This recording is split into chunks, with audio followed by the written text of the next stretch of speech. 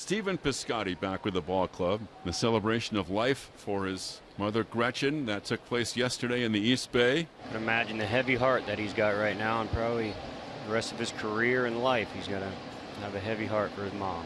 Mom had a great sense of humor. She was talking only recently about her boys, the Piscotty boys, playing naked wiffle ball in the backyard growing up.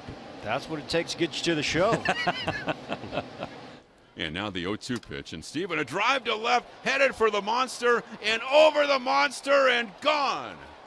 And Piscotty has given the A's a 3-0 lead. A tremendous shot over the green monster in left field, and 3-0 A's in the second. So his first at bat after the service for his beloved mother, and he blasts a home run here at Fenway Park. Wow.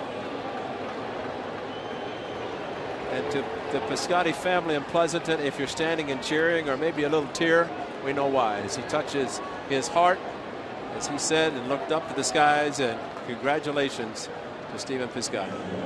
Home run number 3 for Piscotty. One may have a little more emphasis than the other ones. You can imagine the emotion for Piscotty as he crossed the plate. He did tap his chest in honor of his mom.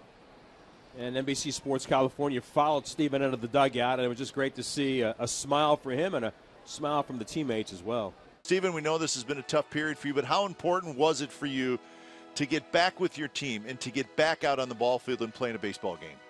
Yeah, it felt really good to get back out here, and it's been a bit of a long week, and you know, it's been some teary days, but you know, today's a day to celebrate. We got to win. Obviously, that homer felt great, and it just really felt, you know, good to get back out and run around.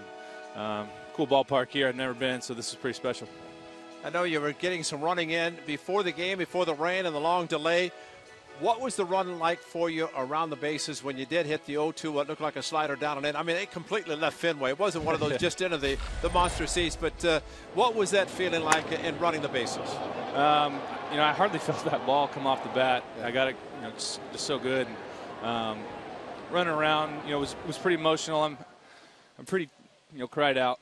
So I didn't tear up or anything, but you know, it felt so good. And coming around third was immediately thinking of my mom, and you know, it was a special moment. I know my family was watching, so something to cheer about, and it's great.